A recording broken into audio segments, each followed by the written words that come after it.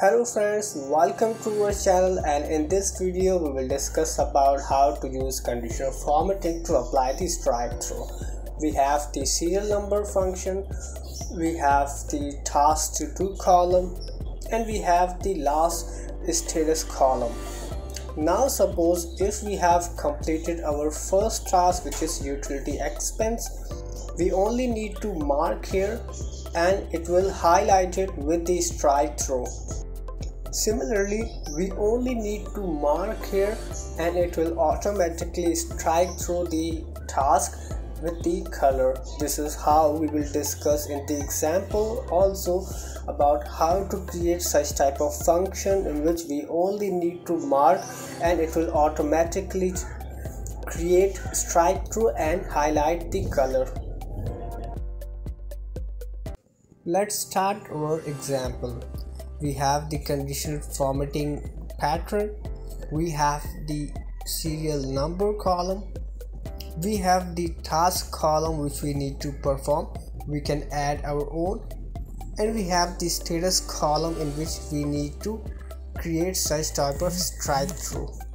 First we select the column and go here in the developer option, and in the developer you can see insert function and select the checkbox and place the checkbox in the column.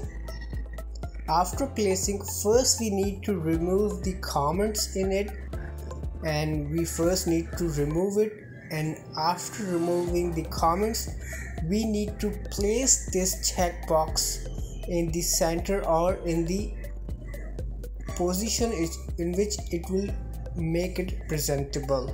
Now we only need to select the whole cell and drag it down to apply this checkbox in the remaining.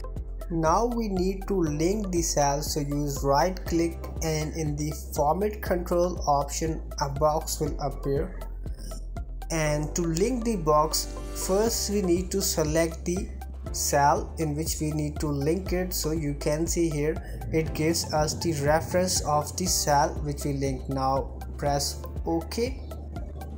Similarly, we use the same technique for the remaining cells. Go here in the format control, in the link cell, link the cell which we need to connect. We need to link each checkbox with the separate column or separate cell, otherwise it will connect one cell with the different checkbox. So we need to select separate cell for each checkbox.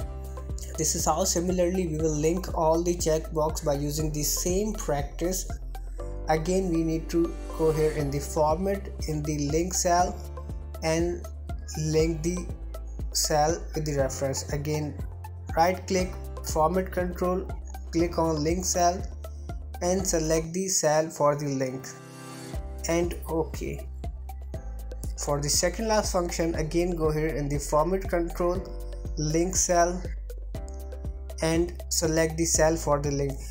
This is the most powerful function that we use in the data validation. It will help us to make different examples for our own use. Now again link the cell and press here OK. Now you can see if we click on the cell it says true, and if unmarked it says false. Similarly, we only need to tick on the cell so it will tell us true, and if we unmark it so it will tell us false. This is how we first need to link the cells. After linking the cells we need to select the whole serial column, and after selecting the serial column we need to go here in the home tab, and in the home tab you can see here conditional formatting option. Go here in the new rule option, and in the new rule you can see here the last option, use a formula, and in the formula we need to write here the formula manually equals to if bracket open. Now we need to select the reference of the cell which is B5, so we can click on the cell so it will create the reference. Now we need to remove the $sign because $sign make it constant, and use here equals to true comma true, comma, and last we write false, bracket close. This is how we have used the formula here. We go here in the format option to create strike and color. So in the font option we click on Strikethrough. You can see here the reflection, make italic, and we can add the color by using the fill tab. And in the fill tab we have the different colors. You can select the color as per your own choice or as per your own desire. Click here, OK, and again we need to click on OK, so it will create it. Now we can test this function as well.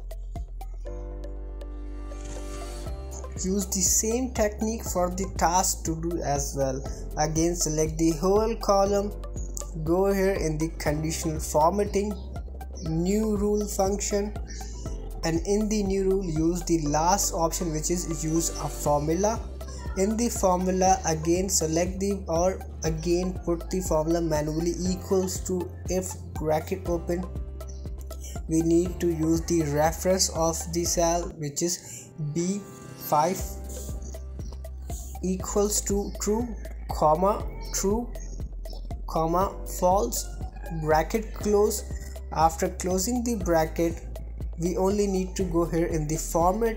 In the format first we go here in the tab, or you can select the cell color, and in the font we need to use the strike-through and italic. Select the italic and strike through so you can see the reflection as well. Now click on OK, and again we need to click on OK. Now we can test our formula. We only need to click on mark, so you can see here it created strike through and the color as well.